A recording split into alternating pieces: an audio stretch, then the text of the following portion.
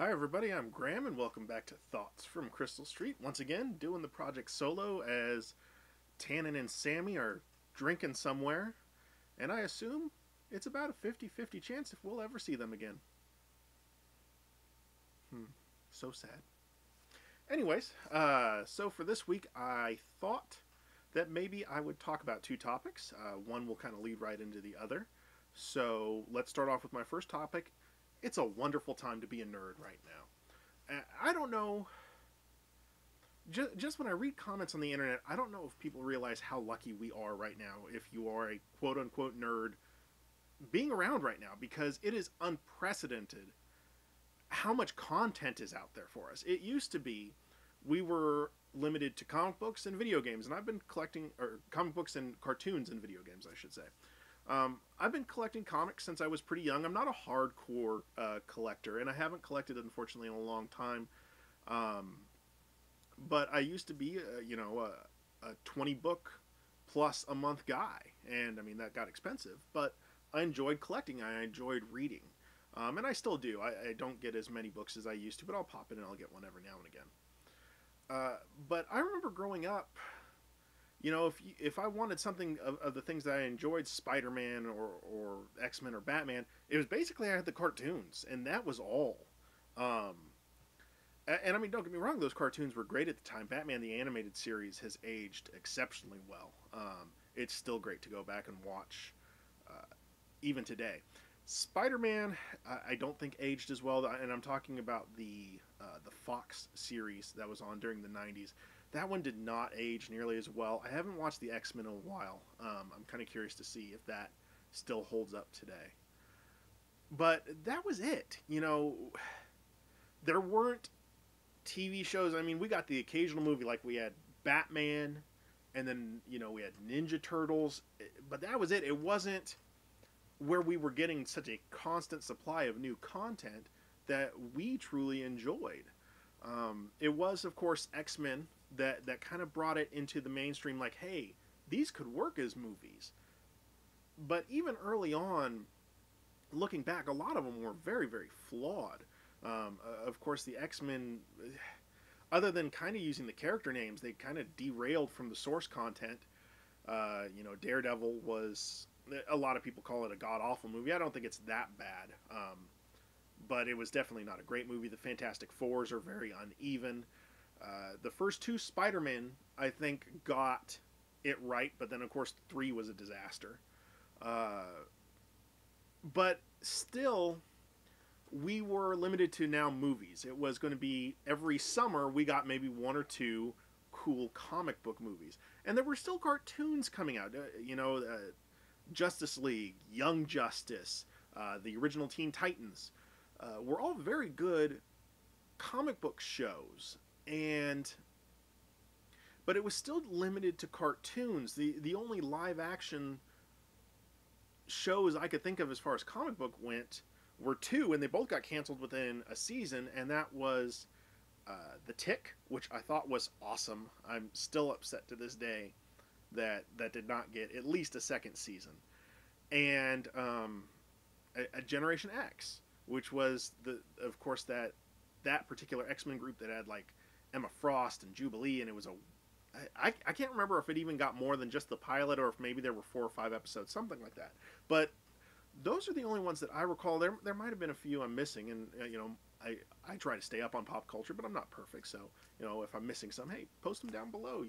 Down there in those comments. I like comments, so post them down there if I'm missing something prior to, let's say, 2000s, if I'm missing something there. But it was, I mean, really, you got to look at, of course, things changed when Iron Man came out. Iron Man started this concept of a continuous universe that, yes, these movies were still only coming out in the summer, but they were connected. There was this intertwining thread, and at the end of it, you got the Avengers, which was bitchin'. That nothing like that had been done, but still, it was only the summertime until 3 years ago, and that changed with Arrow. And well, okay, I guess I do have to step back because there's obviously Smallville. we did have Smallville on the CW, and we had Birds of Prey on that as well. But we don't like to talk about Birds of Prey. Smallville, of course, was, for being the only show we really had, it was, I thought it was okay. I know a lot of people don't like it. I really like it after season 6, when they really start to bring in the rest of the universe, and you had, Aquaman, Thad Castle, and Cyborg, and of course Green Arrow was first represented on that show. And I thought that was a good show, and it hit some good ideas. But of course, it was, again, a major variation from the comic book story. And I think at the end they tried to bring it back and back and back, and I don't know, it was hit or miss. But that was, and I did. Up until, actually, I'm filming right now, I had forgotten about Smallville, and that was at least a decent attempt to give us something. But Arrow really changed the game, because Arrow was well done, and I remember reading in the first season that they weren't going to do superpowers, which I thought was a mistake. You're licensing this product, why not use it to its fullest advantage? And luckily, they abandoned that, and they brought Arrow into a proper DC universe. And it's been great, because then from there, a couple seasons later, we got Flash, and now we've got another show on the way. And Fox is, or not Fox, but ABC's brought out Agents of S.H.I.E.L.D. and Agent Carter, and iZombie, and a few other, Constantine. We're starting to get more and more of these shows, which is awesome, because we talked about this before, but I think that television is a perfect medium for comic books, because you can have more stories more often, and I really think that that's a great thing. And reading comments, though, on the internet, it is true, the internet is just a place where nobody can ever be happy, because now the argument is Flash better than Arrow? Is Arrow better than Flash? Are there too many shows? Was Agent Carter necessary? Who cares if they're necessary? Who cares which one's better? Just thank the Lord above, we've got them. We have our shows, for fuck's sake, and we've never had them before. So, to those out there that are wondering, is it too much? I just have to say, man, enjoy it while it lasts, because, I mean, we've been famine forever. Let's enjoy it while we have the feast. So that brings me into my second topic, which, talking about more and more shows, I wanted to talk about Powers, which is now premiering on, I guess, Sony's streaming service. I don't know how best to put it. I'm a PlayStation Plus member, so I can just watch it from my PlayStation. I don't know how everybody else watches it, or if you can watch it any other way. I've got two things I kind of want to talk about with Powers. One, it is a fantastic show. If you can watch it, take the time to do so, because the acting, the script, everything on that show is awesome. Eddie Izzard as Wolf, oh my god, he's so good. And just, there's nothing about that show I don't like, except if Sony is trying to get into what I'm guessing is the Netflix, or I'm even reading they're trying to get into the cable business. I do not understand releasing these episodes once a week like regular television, because it's not like regular television. It's not like I'm waiting, there's, after Powers, there's going to be another show. It's just, I'm going on to watch Powers.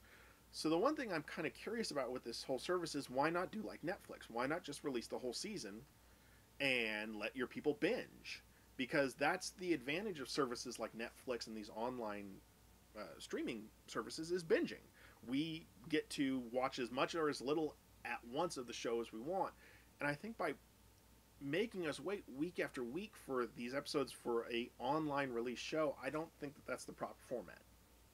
Maybe that's just me and I'm impatient because the show is so good and I want to watch the rest of it, but I just don't see that being a good model. I mean, Daredevil is going to have the entire season available when it releases next month. So I just don't understand Powers not going through the same type of system. But again, if you have PlayStation Plus, you really should be watching Powers. It is awesome. I think that's it. I think that's all I want to talk about this week. So hopefully next time Tandem will be here. Hopefully we'll both be in the same state at once. But That's yet to be seen, of course, because I don't even know if he's going to make it back. So, once again, I'm Graham. This was Thoughts from Crystal Street, and we'll see you next week. Have a good one.